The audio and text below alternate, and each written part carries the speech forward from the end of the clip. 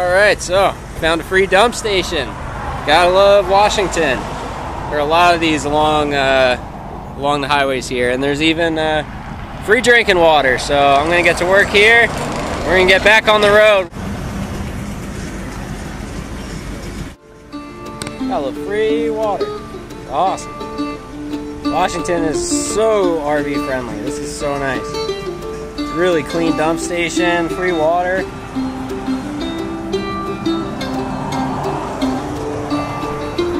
Kinda sad we gotta leave.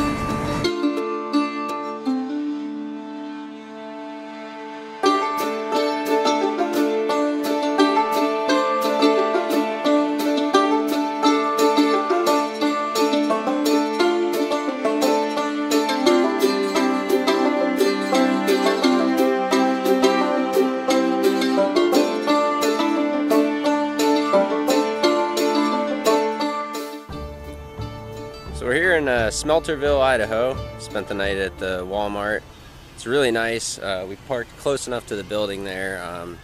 Could actually get a Wi-Fi signal out here. And a nice little bike path over here.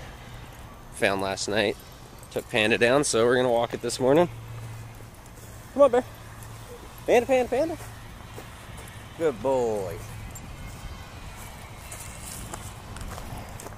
Pretty small town. I've spent 2 nights here. I've been here before, and every time the local kids, they hang out in the parking lot and hot rod crappy cars. And I had 2 kids come up yesterday. They wanted aspirin because they were all whooping on each other with boxing gloves out in the parking lot. So not the worst Walmart shenanigans. So. Oh, been a nice day. I like it here. Smelterville, Idaho.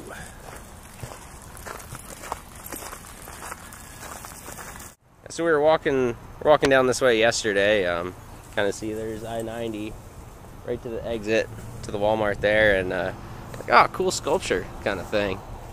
Now check this out. Come on, bear. Okay. It's a free dump station. Got water. There's under there. Yep, yeah, there.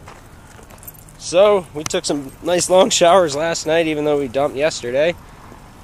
But yeah, look, this little mining cart. Cool Toyota over there too.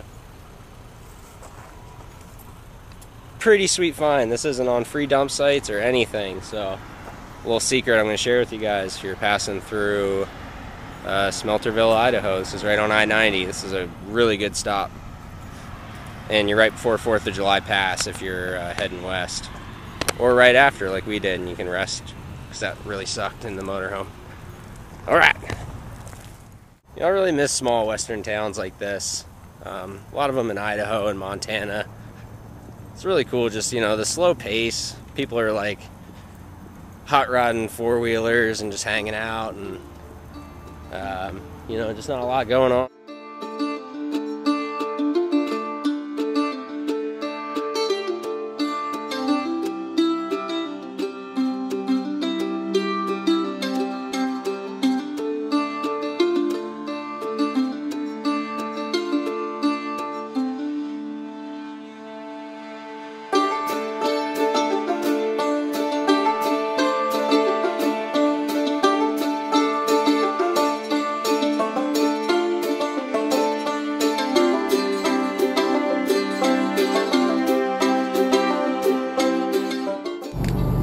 One major drawback to the Toyota motorhomes, how low they sit. I have to hold the hose like this so it'll actually drain, so something to think about. Dump stations are tricky. I was about to put it up on the ramps, but it doesn't work.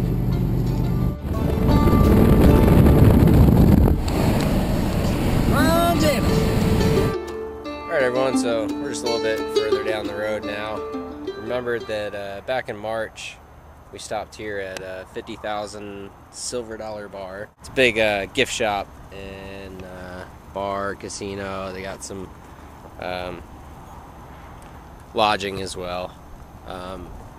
But the beauty is it's one night free, and I showed you this last time, but comes with a free electric. Look at that.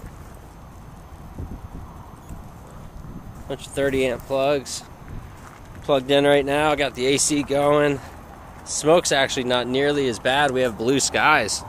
You can see just a little hazy, but wow, look.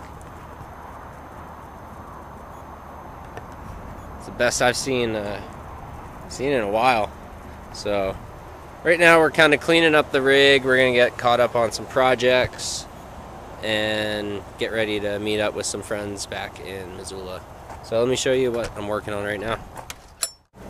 So if you guys remember when I did the stereo install video, I got this little voltmeter thing. Kind of turned into a lot bigger of a project, so it's been on hiatus until today. I just wired it up, it works. So right now, forgot to film, and I just remembered, but I'm drilling some holes. I'm going to cut this out with the jigsaw, get that flush mounted in there, and clean up the wiring mess. It just looks gross. It's not as bad as it looks. So I'm going to try and clean this up too and get it all in the split loom. So here we go.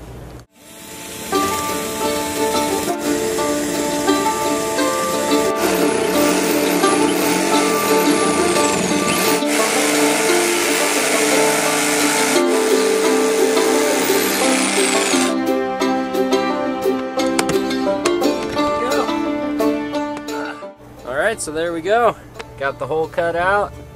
Should probably take this plastic off. Again. Oh. So I'm going to clean this wiring up. Run that all nice and together. And clean this up.